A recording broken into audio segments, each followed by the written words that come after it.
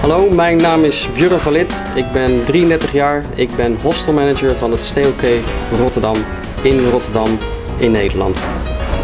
Well, the thing what's unique about Rotterdam, it's a completely different city like Amsterdam. Rotterdam was bombarded and everything in the city center burned down to the ground. So after the war, people thought, well, what could we do with the city center, and they made it a architectural wonder. So everything was done in modern time.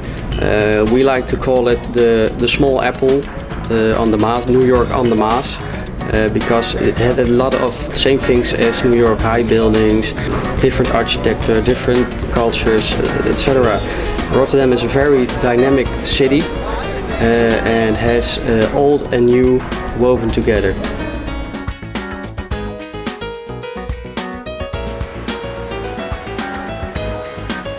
I think it's important for young people to travel because they grow with the experience.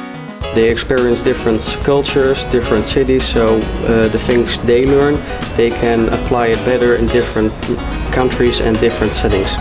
What is unique about this particular hostel is, of course, the architecture. It's built by Piet Blom. See, the exterior are cubes.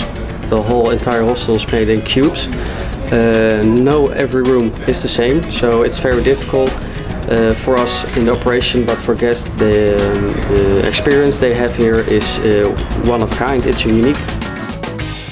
How students interact with each other in hostels is very diverse. And I think it's very important when they're staying in the hostel that they communicate with each other face to face. Sometimes through Facebook, but sometimes when they send something to another one, they look over the screen and then they communicate by face. So there is exactly personal contact.